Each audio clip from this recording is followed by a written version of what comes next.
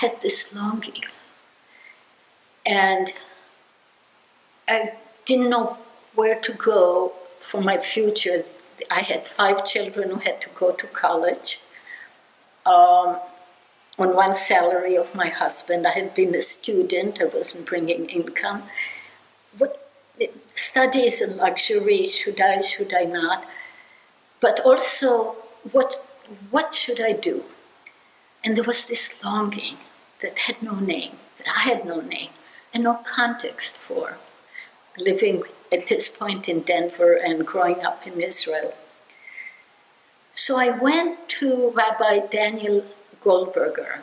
Rabbi Goldberger was a friend, an modern Orthodox rabbi, who took leave from pulpit work of one of the largest, most distinguished congregations in Denver, because he wanted to study pastoral care, because he felt that as a rabbi in today's world, this was an important role that he was called to do.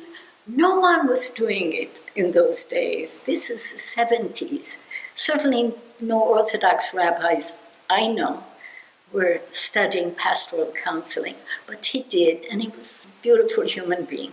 So I went to him. I said, I have this dilemma.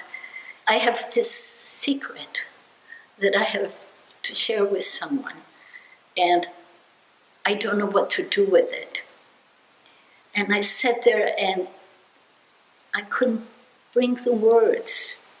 And he must have thought there was something dreadful there. And I finally said, I'm going to cry now.